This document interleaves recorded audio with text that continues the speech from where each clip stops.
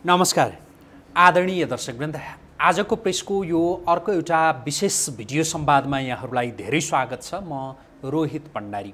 दर्शकवृन्द, आजको अङ्कमा हामीसँग हुनुहुन्छ पूर्व उपप्रधानमन्त्री नेकपा मालेका महासचिव CP मैनाली। उहाँसँग हामीले केही समय अगाडि एउटा अन्तर्वार्ता गरेका थियौँ, जसमा उहाँले तत्कालीन सात दल माओवादी र राजाका बीचमा भएको जुन सहमति हो त्यो सहमतिका पक्षमा आफूलाई प्रस्तुत गर्नुभएको थियो र त्यति बेला जसरी राज संस्थालाई विदाई गरियो त्यसमा केही षड्यन्त्र थियो कि भन्ने आशय उहाँले व्यक्त गर्नुभएको थियो र त्यति बेलाको जुन दलहरू राजा र माओवादीका बीचमा भएको सहमतिका जुन केही विषय उहाँले जसरी प्रस्तुत गर्नुभएको थियो, उहाँबाट ती कुराहरू सुनिरहँदा एउटा नागरिक राजाको परिकल्पना त्यति बेला गरिएको रहेछ भनेर बुझ्न सकिन्छ। वास्तवमा त्यति बेला भनिएको नागरिक राजा कस्तो हो र यति बेला पनि राज संस्थाका विषयमा आवाज सडकमा उठिरहेको छ र यति बेला राज संस्थाका विषयमा आवाज उठिरहँदा त्यति बेलाकै जस्तो जो नागरिक राजाको सन्दर्भ उपयुक्त या कस्तो भनेर आज हामी उहाँसँग कुराकानी गर्दैछौँ। म उहाँलाई स्वागत गर्छु। स्वागत छ यहाँलाई। बहुत धन्यवाद। आराम हुनुहुन्छ? ठिक छ। यहाँसँग हामीले केही समय पहिले एउटा अन्तर्वार्ता गरेका थियौँ, जसमा यहाँले तत्कालीन सात दल माओवादी र राजाका बीचमा भएको सहमतिको सन्दर्भ उल्लेख गर्नुभएको थियो र के भन्नुभएको थियो भनेदेखि त्यो सहमति कार्यान्वयन भएन भनेर भन्नुभएको थियो र त्यसमा षड्यन्त्रको आशंका एक हिसाबले यहाँले गर्नुभएको थियो होइन। मैले सन्दर्भ त्यहीँबाटै आजको कार्यक्रमको यो अन्तर्वार्ताको अगाडि बढाउन चाहेँ। जो नागरिक राजाको परिकल्पना थियो त्यति बेला भन्ने कुरा होइन यहाँको। अब त्यो चाहिँ त्यस बेलाको पार्लियामेन्टले 2063 साल असार 4 गते राजाको सन्दर्भमा जुन प्रस्ताव पास गरेको छ त्यसले भनेको कुरा हो। मैले त्यसैको व्याख्या गरेको हो कि यस्तो राजा रहने। अब यो त वैशाख 10 गते पछि 63 सालको वैशाख 10 गते त्यो त्रिपक्षीय सम्झौता भयो कर्ण सिंहको उपस्थितिमा र त्यो पार्लियामेन्ट पुनर्स्थापना गरियो राजाबाट र असार 4 गते 2063 सालमा पार्लियामेन्टले एउटा घोषणा जारी गर्यो। त्यसमा राजासँग सम्बन्धमा छोरा छोरी जेठो छोरा छोरी राजाको जेठो छोरा छोरी राजगद्दीको उत्तराधिकार हुने एक, राजाको राजपरिषद नरहने, राजाको पार्लियामेन्ट राजपरिषद नरहने, प्रतिनिधि सभा नै राजपरिषदको भूमिका काम गर्ने, 3 चाहिँ अब राजाको सम्पत्तिमा नागरिक सरकार ट्याक्स लाग्ने। यसले चाहिँ के देखाउँछ भने राजा हैसियत र पदवीले हुन् तर उनी नागरिक राजा हुन्, एउटा त्यो कुरालाई त्यसले बताएको छ होइन। अब तपाईँले भन्नुभयो जस्तो त्यसरी भारत पनि सम्मुखीन भएर भारतको पनि उपस्थितिमा कर्ण सिंहको उपस्थितिमा जो सहमति भयो पार्लियामेन्टले त्यो पास गरेपछि मैले त्यस बेला पनि भनेको थिएँ होला, अब सम्झनुहोस् होइन, कि राजालाई चाहिँ नाङ्गेजार बनाए अधिकार केही पनि। कर्ण सिंहको उपस्थितिमा भन्नुभयो नि, त्यो चाहिँ त्यति बेला काठमाडौँमा आएका थिए नि त कर्ण सिंह काठमाडौँ भनेको त्यो जुन 12 बुँदेको जगमा भनेर जे भनिन्छ त्यो 3 बुँदे हो। यो नेपालको छुट्टै राजा सात दलका केही प्रमुख दलहरू र माओवादीको संलग्नतामा भएको त्रिपक्षीय सहमति जसमा साक्षी चाहिँ एक हिसाबले कर्ण सिंहलाई राखिएको थियो। 8 गते राजाको दरबारबाट एक ढङ्गको वक्तव्य आयो, 10 गते अर्को आयो, दुईटै कालमा कर्ण सिंह छन् यहाँ होइन। त्यसरी राजालाई अधिकारविहीन बनाएपछि भारतीयहरूले सोचेका रहेछन् कि अब यति भएपछि त राजा थुरथुर भयो, जे भनेको पनि मान्छ होला भनेर ठानेछन्। बङ्गलादेशमा सार्कको कतिौँ शिखर सम्मेलनको सिलसिलामा राजा ज्ञानेन्द्र त्यहाँ पुग्दा भारतीय प्रधानमन्त्री मनमोहन सिंहले साइड लाइनमा कुरा गरेछन्। नेपालले भुटानको हैसियतमा बसे सबैलाई फाइदा हुने हो, मुसुबहरूलाई पनि हामीहरूलाई पनि सबैलाई फाइदा हुने हो भन्दा त्यस बेला राजा ज्ञानेन्द्रबाट भनियो, अरे यो पी खरेलहरूले को अनि अडियोबाट युट्युबबाट मैले सुनेको होइन। अन्त यस विषयमा पी खरेलसँग मेरो सिधै कुरा भएको होइन, उहाँले युट्युब उहाँकै मुखबाट सुनेपछि त उही कुरा हो। पत्रकार पी खरेल जसले विभिन्न ठाउँमा बोल्नु भएको छ भन्ने यहाँको कुरा। अनि त्यसपछि त उहाँले चाहिँ अब त्यसलाई इन्कार गर्नुभयो। अब यो चाहिँ यसरी होला कि परम्परादेखि नै स्वतन्त्र सार्वभौमिक मुलुकलाई अब यसरी प्रोटेक्टरेट भन्ने होइन संरक्षित राज्य भन्ने यो परम्पराले दिँदैन यस्तै केही भनेर उहाँले अस्वीकार गरेपछि अब इन्डियाले चाहिँ सबै अधिकार खोजेपछि हाम्रो नियन्त्रणमा आउला भनेको नआएपछि इन्डियनहरूले नै माओवादीलाई उचालेर निषेध गराए। तीन पक्षको बिचमा एउटा सहमति भएको थियो, नागरिक राजा राख्ने सहमति भएको थियो। अनि माओवादीलाई उचालेर, माओवादी त इन्डियाको पकेटका मान्छे हुन्, उनीहरूलाई उचालेर 1 महिनासम्म उनीहरूले संसद चल्न दिएनन्। म पनि त्यसो बेला संसदमा छु। उनीहरू चल्न दिएनन्। पछि लैनचौरमा बसेर त्यति बेलाको त्यो सन्दर्भ जोडिदिनुहोस् त। संसद चल्न नदिन आएको त्यति बेलाको कारण के? त्यो तत्काल गणतन्त्र घोषणा त्यति बेला तत्काल घोषणा भनेर उनीहरूले संसद चल्न दिएनन्। त्यसपछि 1 महिना जति संसद स्टल भएपछि दिल्ली दूतावासमा बसेर 7 दलका ती प्रमुख दलहरू हामी पनि त्यो 7 दलभित्र तपाईँहरू पनि त हुनुहुन्थ्यो नि। तर हामीलाई उनीहरूले अब हामी त्यसको विरोधी हुन्थ्यो, हामीलाई बोलाएनन्। त्यसमा भनेको त्यति बेलाको एकैछिन है, त्यति बेलाको 7 दल भनेको नेपाली काङ्ग्रेस गिरिजा, नेपाली काङ्ग्रेस डेमोक्रेटिक शेरबहादुर देउवाको नेतृत्वमा, एमाले, अनि मधेस सद्भावना पार्टी, अब वाम मोर्चा, नेमकिपा, अब अर्को एउटा पनि त्यो मधेस बेस पार्टी नै छ अर्को होइन। त्यो यस्ता 7 दल हुन्। अब हामीलाई त्यसमा बोलाउँदै अब यसमा 7 दलमा त्यस बेला राष्ट्रिय जनमोर्चा छैन, नेमकिपा हामी छौँ त्यसमा। अब उनीहरूले चाहिँ त्यसरी चाहिँ अधिकारविहीन गराएपछि जे भनेको पनि मान्छ होला भन्ने दक्षिणका नेताहरूको सोचाइ थियो होला। नमानेपछि उनीहरूले माओवादीलाई उचालेर उनीहरूले हडताल, संसद अवरोध गरेर इन्डियन इम्बेसीमा बसेर उनीहरूले तत्काल राजालाई निलम्बन गर्ने, राजाको राष्ट्र प्रमुखको काम तत्कालीन प्रधानमन्त्री गिरिजाप्रसाद कोइरालाले गर्ने र संविधान सभाको पहिलो बैठकबाट यो निर्णयलाई कार्यान्वयन गर्ने, माने राजालाई हटाउने निर्णय कार्यान्वयन गर्ने। यो भारतको इन्स्टिगेसनमा भारतकोले राजालाई चाहिँ राजाले भनेको मानेन भनेर चाहिँ भारतलाई विस्थापित गर्न यो इन्डियनहरूको इन्स्टिगेसन हो। यो इन्डियन एम्बेसीमा नै यो बैठक बस्या हो। अब यो चाहिँ त्यसै भन्छन्। त्यो त उनीहरूले भनौँ न कहाँ बसेको थिए, मैले सुनेको त्यही हो, इन्डियन एम्बेसीमा बस्यो भनेर। अब होइन भने पनि गरेको त कुरा त यही हो। जस्तो आएपछि तपाईँहरूलाई चाहिँ नि तपाईँहरू पनि 7 दलमा हुनुहुन्थ्यो, तर 7 दल सदनमा त्यो भोटिङमा आएपछि मैले त्यस बेला सदनमा त्यसको भोट बहिष्कार गरेँ मैले। किनभने मैले अब वैशाख 10 गते 2063 सालको सहमति पनि पढेको मान्छे होइन। अब उनीहरूले त्यो सहमति विपरीत त्यहाँ चाहिँ एउटा पक्षलाई, अब नेपालका 3टा पक्ष, 7 दलको पक्ष, माओवादी पक्ष र राजा, अनि 2टालाई चाहिँ इन्डियाले मिलाएर तेस्रोलाई नेपालको अर्को पक्षलाई चाहिँ निषेध गर्यो।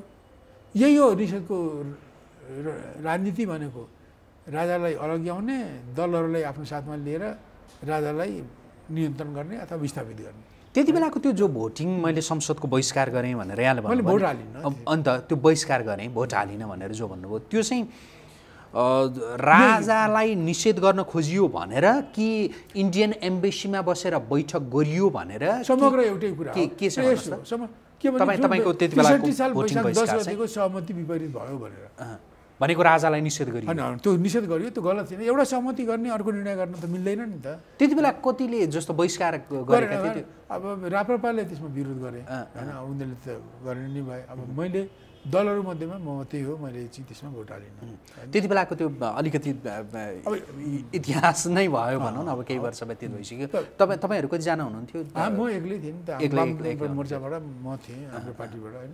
त्यही कारण त्यो यस्तो स्थिति हो। त्यस कारणले यो त के भने दलहरूले नै नागरिक राजा भनेको, अनि पछि दलहरूले नै विदेशीको उस्काटमा गरेर त्यो ठाउँमा पुर्याएको। यो त निषेधको पोलिटिक्स हो नि, त्यो त गलत कुरा हो। यो एकदम त्यसरी त चल्दैन। किनभने देशको सरोकारवाला सबै पक्षको अन्तिम वैध सहमति भनेको त्यही वैशाख 10 गते 2063 सालको सहमति हो। त त्यो बिगारेको हुनाले नै त्यसमा गडबडी बढेको। यो एउटा मैले प्रश्न तपाईँले गरेको कुरा एउटा त यो हो। दोस्रो यो होइन, जस्तो मलाई पनि तपाईँले मलाई सोधे जस्तै मैले पनि कतिपय विश्लेषकहरूसँग, कतिपय अलिकति राजनीति बुझ्ने अलिकति समाजका प्रबुद्ध मान्छेसँग कुरा गर्दा अब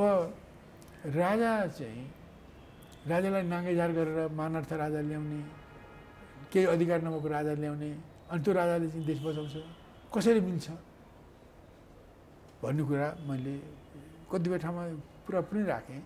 मैले अघिल्लोचोटि मैले भने कि कति जनतासँग सोद्धा, यस विषयमा जानकारहरूसँग बुझ्ने सोद्धा उनीहरूले भने हामीले चाहिँ राजालाई किन ल्याउन खोजेको, यो डेमोक्रेसी राजाले दियोस् भनेर हामीले ल्याउन खोजेको होइन।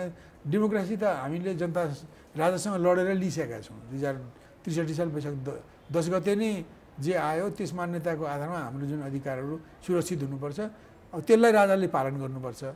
त्यसलाई उनले पालन गर्दैनन् भने अब ती राजा विवादास्पद हुन्छन्, त्यो पनि अनिष्ट हुन्छ। अब ती जानकार मान्छेले भने त्यस कारण त्यो सहमति हो, त्यो सहमति राजाले पालन गरे पुगो।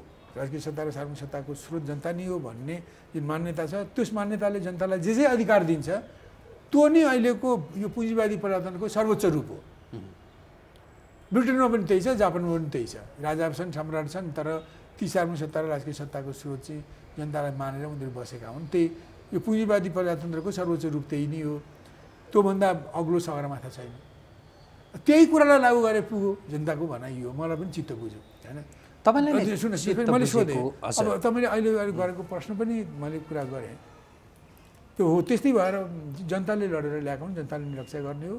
अब जनताले नै अर्थतन्त्र बनाउने हो। जनताको पार्टीले जो अहिले मार्ग परिवर्तन गर्ने पार्टीहरू सत्तामा पुगेर उनीहरूले गल्ती सच्याएर अर्थतन्त्र बनायो भने राम्रो बनाउँछन्, गलत बनायो भने चुनावबाट जनताले दण्ड दिन्छन् भने यो पनि यसैको निम्ति राजा ल्याउन खोजेको होइन। राजा चाहिँ हामीले उनीहरूको भनाइ के छ भने राजा किन चाहियो त भने मैले त डेमोक्रेसीको लागि राजा होइन, आर्थिक विकासको लागि राजा होइन भने के को लागि भन्दा एउटा संविधानको संरक्षक, अर्को देश राष्ट्रियता र देशको स्वतन्त्रता, सार्वजनिक सत्ता, अखण्डताको संरक्षक भने कसरी? यो त ठिक छ, यो त संरक्षक। अब कतिपय अहिलेका प्रेसिडेन्टहरूले अब व्यवस्थाभन्दा विपरीत गएर होइन, संविधानको विपरीत गएर आफ्नो अधिकारको दुरुपयोग गरेका छन्, संविधानलाई उनीहरूले छेडखानी गरेका छन्, लत्याएका छन्। अब यिनले जुन ढङ्गले यो नागरिकता विधेयक रामचन्द्र पौडेलले गरे, अघिल्लो संसदबाट आएको, त्यसपछि चाहिँ त्यो मरिसकेको विधेयकलाई फेरि अर्को संसदमा छलफल गरेको छैन, नयाँ संसदले बोलेको छैन, अनि त्यहाँ आएकोलाई अब सरकारले निर्णय गरेर पठाएर अनि फेरि नयाँ सभामुखले नयाँ राष्ट्रपतिलाई पठाउनु, त्यो पनि मिल्ने कुरा हो र? त्यो संविधानको छेडखानी हो। अब धेरै विभिन्न तहका अदालतले दोषी हुन् भनेर प्रमाणित गरेको मान्छेलाई उनीहरूले रिहा गरे आफ्नो राजनीतिक स्वार्थले। यो पनि छेडखानीको कुरा। यस्ता त कयौँ कुरा भइरहेका छन्। त्यस कारण संविधानको संरक्षण भयो भने नीति जे छ त्यही कार्यान्वयन होला। अब नीतिमा त ठाडै यिनीहरूले जनता राष्ट्रको विरुद्धमा कयौँ नीति लेख्न सक्दैनन्, के कुरा घुमाएर लेखेको लेख्न सक्दैनन्। त्यस कारण संविधानको संरक्षक हुने भूमिका राजाको भयो र त्यसमा उनी अडेर बस्छन्, कुनै दलपट्टि लागेर उसको हितमा काम नगर्ने स्थिति हुन्छ। त्यसकारण संविधानको रक्षा हुन्छ र संविधानको छेडखानी हुँदैन, त्यसको दुरुपयोग हुँदैन। त्यसले अर्थतन्त्र, देशको विकास, देशको अन्य कुराहरूमा पनि मद्दत पुर्याउँछ। एउटा कुरा। दोस्रो कुरा मैले भने अनि त्यसो अधिकारै नभएको राजाले कसरी देशको स्वतन्त्रता, सार्वभौमता, अखण्डता जोगाउँछ?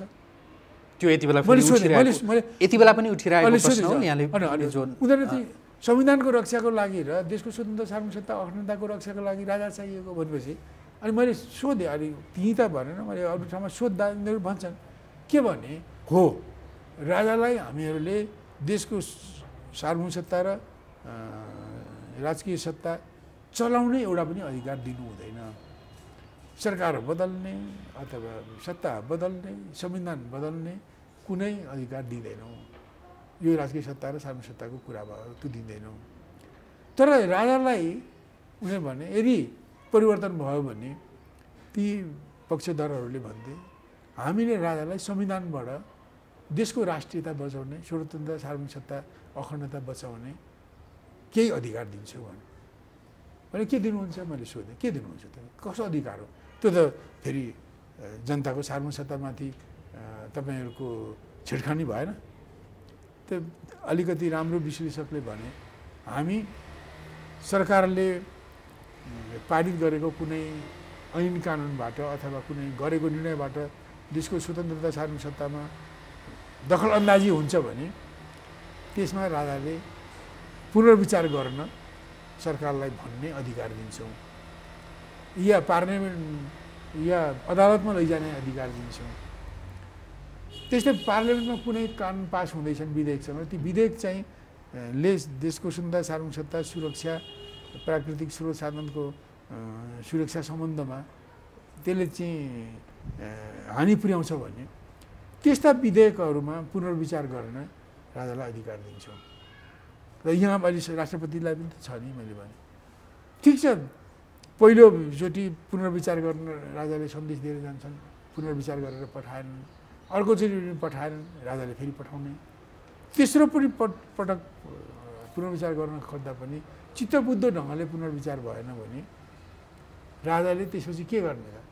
राजाले त्यसलाई खारेज गर्दैनन्, राजाले भन्छन्, राजाले यो भन्ने अधिकार दिन्छौँ कि यो जनतामा लैजाऊ, यही विधेयकलाई चुनावमा लैजाऊ र चुनाव लड्नेले हरेकले यो विधेयकको पक्ष विपक्षमा मत माग र त्यसपछि उनी पार्लियामेन्टले यो प्रस्ताव आयो भने विचार गरौँ भनेर ती विवादिस्पद अथवा राष्ट्रियता स्वतन्त्रता सार्वभौमिक सत्ताको विरुद्धमा देखिएको विषयलाई तीन पटक पुनर्विचार गर्न लगाउने। तर यहाँको पार्लियामेन्टले जस्तै अहिलेको पार्लियामेन्ट जस्तो विद्यादेवी भण्डारीको सन्देशलाई चाहिँ लत्याएर पठाए जस्तै पठायो भने के गर्ने भन्दा त्यस राजालाई हामी अधिकार दिन्छौँ यो कुरा जनतामा लैजाऊ, यो पार्लियामेन्ट होइन, चुनावमा तिमीहरूले यस मुद्दामा चुनाव लड, अनि यो मुद्दाको पक्ष यसको कस्तो नतिजा हुन्छ त्यसपछिको पार्लियामेन्टले लिएर त भने हो।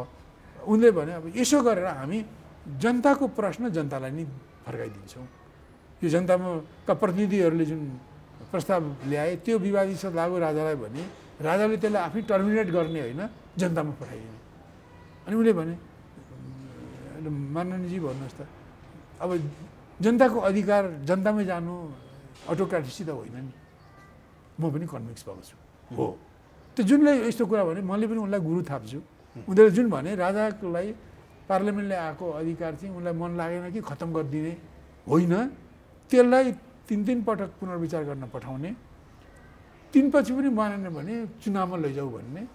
त्यो चुनाव हरेक चुनाव लड्ने पार्टीले राजाले फिर्ता पठाएको ती विषयलाई आफ्नो एजेन्डामा राख्नै पर्छ। उसले बोल्न चुप लागेर बस्न पाउँदैन, उसले त्यसको पक्ष या विपक्ष या के हो उसको मत त्यो लिएर जनतामा जानुपर्छ।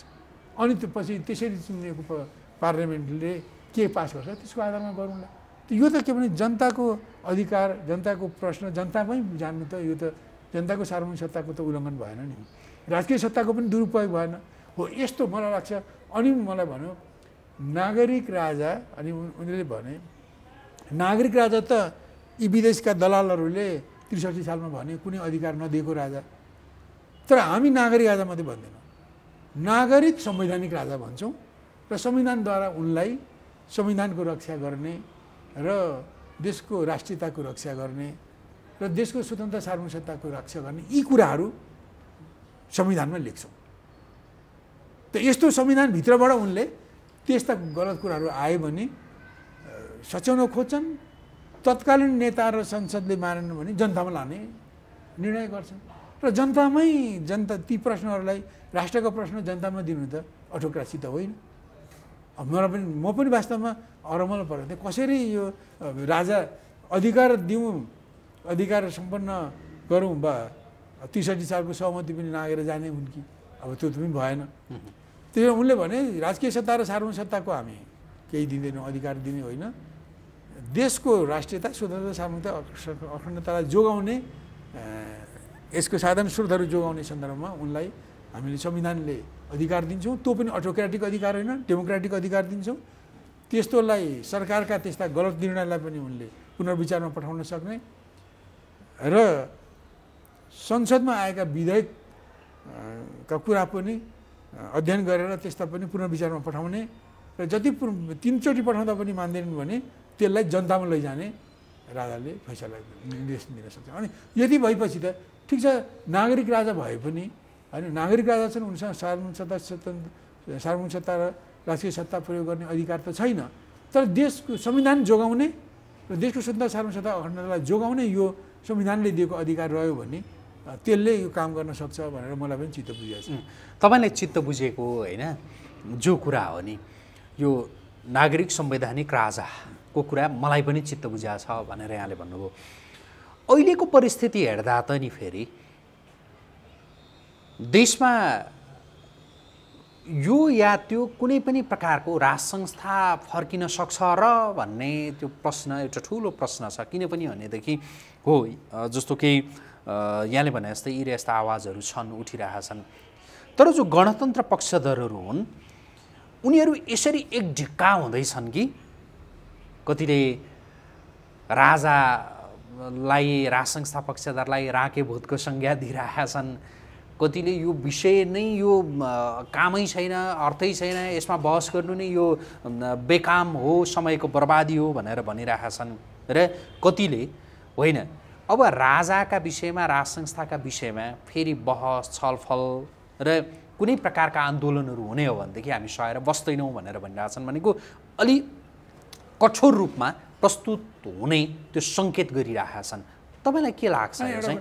यदि यिनीहरू जसले धम्की दिएका छन् यिनीहरू पोलिटिकल पार्टी हुन्, यिनीहरू देश जनता राष्ट्रप्रति समर्पित हुन् भने अब जनताले भनिसके डेमोक्रेसीको निम्ति राजा खोजेको होइन। मैले जनताको संवाद अघि मैले सुनाएँ, हामीले राजालाई अर्थतन्त्र बनाऊ भनेर पनि होइन, संविधानमा छेडखानी भयो यी दलाल नेताहरूबाट, त्यसलाई रोक्न र देशको स्वतन्त्रता सार्वभौमिकता अखण्डता जोगाउनको निम्ति संवैधानिक अधिकार प्रयोग गर्ने नि राजा खोजेका हुन् भनेपछि अब अहिले यी दलहरूले जुन ढङ्गले एकपछि अर्को जस्तो यिनै दलहरू होइनन् जसले चाहिँ 46 सालमा महाकाली सन्धि पास गरेर 76 सालमा कालापानी क्षेत्रको 400 वर्ग किलोमिटर जग्गा एउटा विदेशी मुलुकको कब्जामा उसको हातमा पुर्याउने यिनै दल होइन, राजाले गरेको त होइन। त्यसबेला 76 सालमै काली नदीको मुहान तोक्ने हामीले उठाएका थियौँ, हामीले त्यसबेला एमालेभित्र त्यो कुरा तोक्नुपर्छ नतोकिकन यो पास हुँदैन भन्दा हामीलाई लत्याएर उनीहरूले 2/3 बनाएर जालझेल गरेर पार्टीबाट पनि पास छिराएर पछि 2/3 बनाएर यी एमालेका केपी ओली माधव नेपाल आदि प्रवृत्तिहरूले महाकाली सन्धि पास गरे। त्यसैको परिणाम हो कि 76 सालको कार्तिक 16 गते भारतले अब लिम्पिया धुराबाट निस्किने तिरतिर उखडालाई कालापानी भनेर के अरे महाकाली भनेर काली नदी भनेर उसले त्यहाँदेखि उतापट्टिको जमिन आफ्नो पारो। त्यो यो दलले गरेको प्रतिगमन होइन। दलले नै 12 बजेसम्म 78 सालको फागुन 12 बजेसम्म माने एकीकृत समाजवादी माओवादीकै मान्छेहरू सडकमा थिए। 2-3 बजे उनीहरूले कथित एउटा 16 बुँदे घोषणा इन्टरप्रेटेटिभ डिक्लेरेसनको धोती लगाएर उनीहरूले पास गराए एमसिसी। अनि एमसिसी पछि एसपिपी ल्याउन खोजे, त्यो लिक भएपछि जनताको विरोध भएपछि त्यो हल्ट भएको छ। तर अहिले त्यो नगरे पनि अर्को वैकल्पिक उपायबाट कसरी आउने भनेर उनीहरूले खोजिरहेका छन् र उनीहरूले अमेरिकी सेनाको नेपाली सेनासँगको इन्गेजमेन्ट, उनीहरूको व्यवहार, उनीहरूको लेनदेन अत्यन्त बढेको छ। र उनीहरूले चाहिँ भनौँ न एसपिपी मार्फत गर्ने कुरा अहिले सेनासँगको औपचारिक सम्बन्धलाई बढाउने क्रममा यताबाट गर्ने अथवा अरू पनि विभिन्न उपायहरू मार्फत कुनै अर्को अनुकूल सन्दीपमा पास गर्ने पनि काम भइरहेको छ। अब कति खोलानाला यो प्रचण्डले भारतलाई सुम्पिए, कति खोलानाला चाहिँ अनुचित ढङ्गले यसको मियाद बढाउँदै बढाउँदै खारेजीलाई रोके इन्डियनहरूबाट, इन्डियन कम्पनीको रजिस्ट्रेसन खारिज गर्नबाट रोकेका छन्। यसरी हाम्रा जस्तो अप्पर कर्णाली जस्तो भनौँ यसलाई जुवेल अफ द क्राउन भन्न सकिने एकदम अत्यन्त सस्तो र सुरक्षित बिजुली उत्पादन हुने यो रिजर्भर प्रोजेक्टलाई होइन उनीहरूले इन्डियालाई दिएका छन्। त्यसले 3 चोटि त्यसको मियाद बढायो। उसले चाहिँ अहिले पनि आर्थिक ग्यारेन्टी गर्न सकेको छैन, अझै पनि 1 वर्ष बढाएका छन्। त्यसमा यिनीहरूले एकपछि अर्को गर्दै यिनीहरूले आफ्ना स्वामीहरूलाई चाहिँ हाम्रो नदीनाला चढाउँदै आएका छन्। अब युरेनियमको कुरा त्यस्तै हुँदैछ, कहाँ कम्पनी खडा गरेका छन्, कहाँ त्यसलाई चढाउने हुन्। भ्रष्टाचारको त कुरै छोडिदिनुहोस् होइन। अब 1 खर्ब 43 अर्ब पुग्ने एनसेल किनिएको भन्छन् 5-6 अर्बमा कसरी बिक्री भयो त्यहाँ नेताहरू नमिलिकन मन्त्रीहरू नमिलिकन कर्मचारी नमिलिकन एउटा त्यो विदेशी कम्पनीले मात्रै त्यो गर्न सक्छ यस्ता जुन गतिविधिहरू भइरहेका छन् होइन त्यो यस्ता गतिविधिहरू चाहिँ यिनीहरूले गरिरहेको हुनाले यिनीहरूले देशको स्वतन्त्रता सार्वभौमिकता अखण्डतालाई जोगाएनन् जतिसुकै यिनीहरूले फार्तीफुर्ती गरे पनि अब जमिन दिइसके नक्सा ल्याएपछि वार्ता गर्दैन यो प्रचण्ड चाहिँ सम्बन्ध राम्रो बढाउने नाममा गएर त्यहाँ गएर त्यस विषयको कुरा पनि उठाउँदैन सुनाउँदा पनि सुनाउँदैन अनि उनीहरूले अब 10 वर्षमा 10,000 मेगावाट बिजुली बिक्री गर्छ भने बिजुली प्रचण्डजी बिजुली बिक्री गरेर नेपाल विकास हुन्छ कि बिजुलीको खपत गरेर विकास हुन्छ या त हामीले तिमीले एमसिसीको भारतमा लाने बिजुलीको टेन्सन बनायो यदि अमेरिकाले हामीलाई दिन्थ्यो भने हाम्रो सबै गाउँमा जाने अब 100 kVA को 200 kVA को हाइटेन्सन लाइन बनाइदिएको भए हुन्थ्यो नि त उसको साँच्चै नै हो एमसिसी हो भने त्यसलाई संसदबाट किन पारित गर्नु परेको किन हामीलाई नचाहिने चित्तो बनाउनु अहिले पनि त भारतसँग बिजुलीको आदान प्रदान भइरहेको छ त्यत्रो पैसा खर्च गरेर त गर्नुपर्ने नि थिएन त्यस कारण यी सबै कुरा चाहिँ के भने हाम्रो विकासलाई न हामीलाई गरिब बनाउने हामीलाई विदेशमुखी बनाउने यी काम चाहिँ यी दलाल नेताहरूले गरिरहेका छन् त्यस कारणले यिनीहरूले यो काम गरिरहेका छन् रोक्ने छैन अनि उनीहरूले त्यो लुटको स्वर्ग विदेशीहरू नजिकका बीचका टाढाका विदेशीहरू यिनै दलालहरू रह्यो भने नेपाललाई प्लेग्राउन्ड गराउन सकिन्छ भनेर यिनीहरूले सपोर्ट गर्छन् उचाल्लान् तर जनतालाई यिनीहरूले जति ठोक्छन् जनताले त्यति बुझ्दै जान्छन् त एकचोटि त निरङ्कुशता रहेको पञ्चायत सबै गाउँ घर टोलमा पञ्चायत थियो नि त तर पनि त एउटा यस्तो स्थिति आयो कि धरापधुरुप गयो भनेपछि अहिले यी विदेशीहरूको टेको पुणेमा टिकेका जुन दलाल नेताहरू छन् उनीहरूले खडा गरेका छन् षड्यन्त्रहरू छन् यिनीहरूले म किटेर भन्छु यिनीहरूले जनता र देशको हितमा काम गर्दैनन् यिनीहरूले आफ्नो बाटो बदल्दैनन् त यही बाटोमा जाने र जनतालाई लाठी हान्छु भन्छन् भने यो त उनीहरूको कुरा हो त्यसको प्रतिक्रिया जनताले दिनेछन् अब उनीहरूले नै जनताको लाठी मुङ्ग्री देखेर अब यसो गर्छौ भने हामी तिमीहरूको विरोधमा उठ्छौँ यसरी राजा ल्याउँछौँ भनेर सबै कुरा गल्ती कुरा सच्याएर जान्छन् भनेदेखि सच्याउँदै जाने हो भने त उनीहरूले अब त्यो 63 साल वैशाख 10 गतिको सहमतिको जुन उल्लङ्घन गरे त्यो पनि त सच्याउला नि त त्यो सच्याउनु पर्छ भन्ने आएको कुरा होइन त्यो सच्याउनु पर्छ गल्ती सच्याउने ठाउँमा गयो भने त्यहाँसम्म पुग्छ नि जनताले त यो सच्याउ त्यो सच्याउ भन्दै गल्ती जति सच्याउन लगाउँछ नि त त्यसरी आए पनि त भयो नि त हामीलाई यी भतुवा नेतालाई खेद्नुपर्छ भन्ने भन्दा पनि यिनीहरूले गरेको गल्ती सचिनु पर्यो विदेशभक्ति रोकिनु पर्यो देशमा न्याय हुनु पर्यो र देश संविधानमा छेडखानी हुनु भएन देशको सुन्दर सार्वभौमिकता अखण्डताको किनबेच हुनु भएन यो कुरा गर्दिन भनेर कबल गर्छन् घुँडा टेक्छन् गल्ती भयो भने कान समाउँछन् भएका गल्तीलाई सच्याउँछन् भने त खोजेकै त्यही हो नि त त्यो गरौँ न त त्यो गरौँ भए जति समय गल्ती सचियो भने जनताले उठाएको सबै माग पुरा हुन्छ आजको लागि कुराकानी यति गरौँ समय दिनुभयो धेरै धन्यवाद हस् दर्शकवृन्द हामी कुराकानी गरिरहेका थियौँ नेकपा मालेका महासचिव पूर्व उपप्रधानमन्त्री CP मैनालीसँग उहाँसँगको यो कुराकानीसँगै आजको प्रेसको यो विशेष भिडियो संवाद अहिलेका लागि यहीँ सकिन्छ पल पलको अपडेट ताजा बहस र विश्लेषणात्मक टिप्पणीका लागि आजको प्रेस हेर्दै गर्नुहोला नमस्कार